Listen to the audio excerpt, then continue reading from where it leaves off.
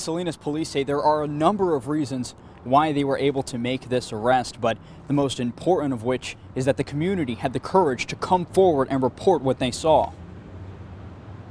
First off, this is a result of good investigative work. That investigative work resulted in the nabbing of a boyfriend and girlfriend, now both being charged with murder. A major break in the case happened Tuesday when Salinas Police ShotSpotter was activated in the parking lot of El Dorado Park.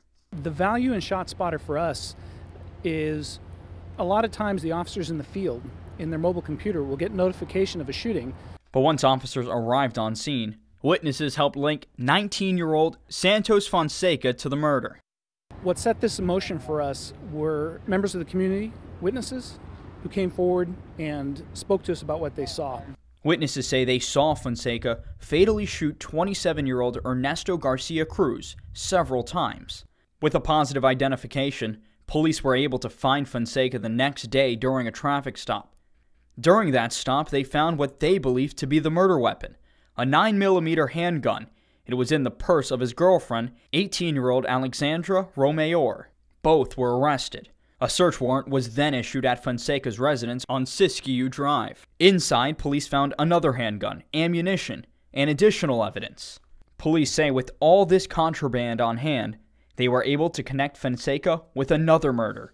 This one of 37-year-old Lorenzo Gomez Acosta. He was fatally shot on Klamath Drive less than a week prior.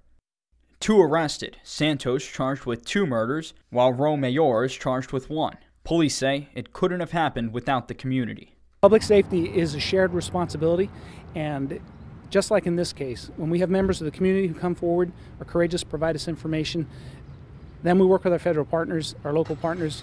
We're able to do a lot of good work here for the victims and their families. Now at this point, Salinas Police tell me they don't believe these murders to be gang related, but they did want to emphasize that the investigation is still ongoing. Dan, they also want to encourage anyone in the community, if they know anything, to come forward. Thank you very much, Christopher. Santos and Romayor are set to be, or they were arraigned this morning, I should say. They are due back in court on June 20th.